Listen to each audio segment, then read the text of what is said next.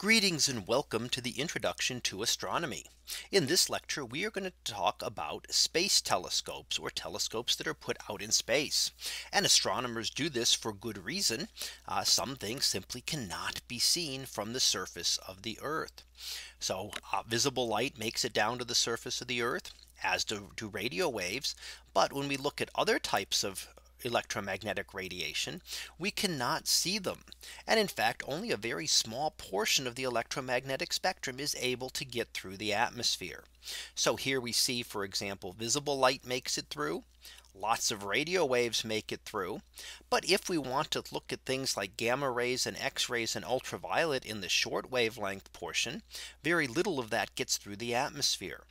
A lot of infrared and even shorter wavelength radio are blocked out as well. So if we want to observe these, we have to get up higher than the atmosphere, high above the atmosphere, in order to be able to see them. So why do we want to put telescopes in space? Well, we want to see those other portions of the electromagnetic spectrum. And here we look at the Crab Nebula, which is an example of a supernova remnant. And we can see it in the visible light. We can see that from Earth, and that was our only view from up to about 100 years ago. Going back about 50 or 60 years, we could add in the radio part of the spectrum, but we couldn't see it across the entire spectrum. Now that we have telescopes out in space, we're able to get good infrared images and ultraviolet and X-ray and gamma ray. And if you look at them, you can see that there are some similarities, but there are also some distinct differences as to the different parts of the nebula that are visible in each type of wavelength. So getting a complete picture means we need to look at an object across the entire electromagnetic spectrum. So let's look first at some infrared observatories. Infrared is one of the easier ones because all we have to do is get above the water vapor in the lowest layer of the atmosphere, or the troposphere. Once we are up above water vapor, most of the infrared does make it down to the Earth. It is water vapor and other gases like that that absorb the infrared radiation. So we've used things like balloons and the Sophia aircraft shown here that are possible to be able to observe even just at very high altitudes. So you can fly very high in the sky here and have your your infrared telescope looking out at the sky, and you can actually get observations that way. All you need to do for infrared is get above the water vapor in the atmosphere. And in fact, there are some infrared telescopes on high mountaintops that can also be used. Now, even better though, you can get out into space. So we can put telescopes out into space and we can look at what those are. We can have a satellite like this one out in space, and that can observe infrared as well. And of course, it has the advantage that it is up above the atmosphere, so there is absolutely no water vapor to have to worry about. The difficulty with these is that the infrared detector needs to be cooled. It has to be very cold. Otherwise, if you remember black body radiation, something that is room temperature, for example, is giving off infrared radiation. We give off infrared radiation all the time. But it's not only us. Also, any tables and chairs and other objects are also giving off infrared radiation. So if the detector is warm enough, then it is giving off, or at a certain temperature, that it is giving off infrared radiation as well. So it's essentially could be glowing in the light that it is trying to detect. And you can imagine your CCD glowing in visible light. You would not be able to see anything because you'd be overwhelmed by that light. So the same thing here. If your infrared object is not cooled using things like liquid nitrogen to bring it down to really cold temperatures, so that it does not emit much infrared. And that is one of the big problems with infrared observatories, that things like radio telescopes or optical telescopes generally do not have to worry about. Mirrors are not giving off visible light, for example, and CCDs do not give off visible light. So they do not have to worry about this kind of interference. So that is one thing that you have to do with an infrared telescope. Now, one of the most famous space telescopes is the Hubble Space Telescope, which was launched in 1990 and has a 2.4-meter mirror. So a very small mirror by comparison to many of the other optical telescopes here on Earth. The key is that it is above the atmosphere of the Earth, so we get no atmospheric interference. And that means that we can observe exactly what the higher resolution images with no atmospheric blurring because of the twinkling of the stars.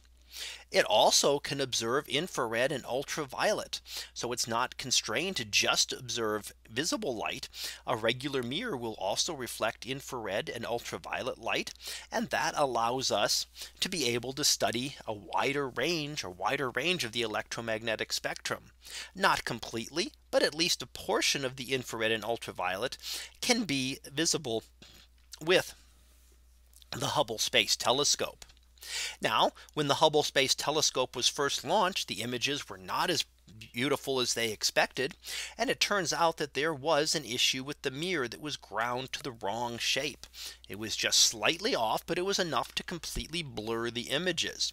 Fortunately, a space shuttle mission a year or two later was able to go up and fit a corrector over it to adapt. Once we knew exactly what the issue was and what shape it was ground to, we could then give it essentially a pair of glasses to correct for that error.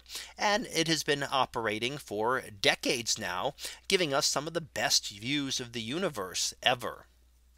Now, that Hubble primarily looks at visible light. We can also look at higher energy observatories. And those are things that look at ultraviolet, X-rays, and gamma rays. Pretty much for these, you've got to get above the atmosphere to be able to see them. So some examples would be the International Ultraviolet Explorer, or IUE, which was up for several decades, constantly scanning and looking and studying objects in the ultraviolet portion of the spectrum. We have the Chandra X-ray Observatory and the Fermi Gamma Ray Observatory, which have both been, Chandra has been up for almost 2 decades and Fermi for a decade now.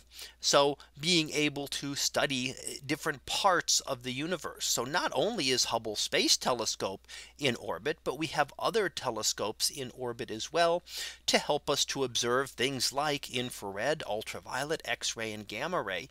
And as I've mentioned, that gives us that complete picture of an object. If we can study it with all of these, all of these different wavelengths, study all of it at once, and then put all of that together, we're really getting a complete picture of the object and not just one little segment of it, which was all we could do for most of the history of astronomy, was look at things in the visible portion of the spectrum. Now we're able to look at it at all different ones of these. Now, what might the future hold? Well, currently scheduled for launch in spring of 2019 is the James Webb Space Telescope. So this is meant to be a successor for the Hubble Space Telescope, scheduled for launch again spring of 2019. It's much bigger. It's a 6.5 meter mirror.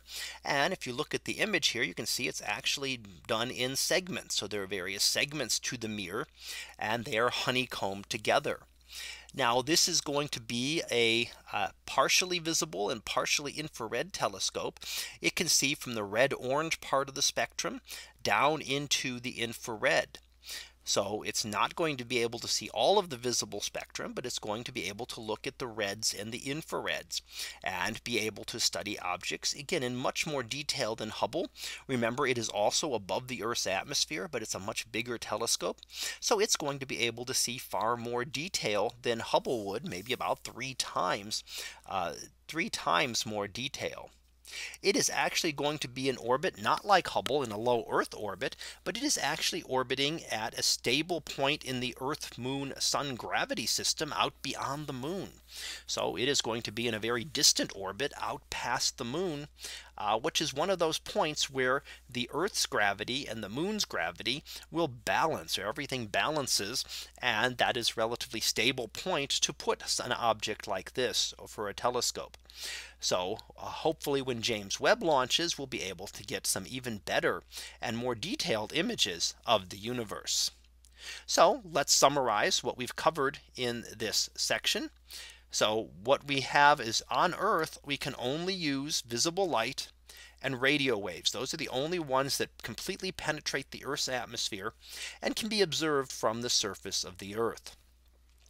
Space telescopes can be used to give us a new view on the universe, and also they do not have to look through the Earth's atmosphere.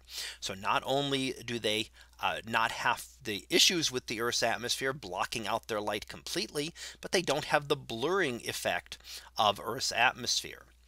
There are a number of space telescopes that we talked about, and future ones are planned to continue making observations from space. So even though it is more expensive to put a telescope in space than it is to have one here on Earth, it gives us completely different views of the universe, and that makes it very much worth the additional expenses. So that concludes our lecture here on space telescopes. We'll be back again next time for another topic in astronomy. So until then, have a great day, everyone, and I will see you in class.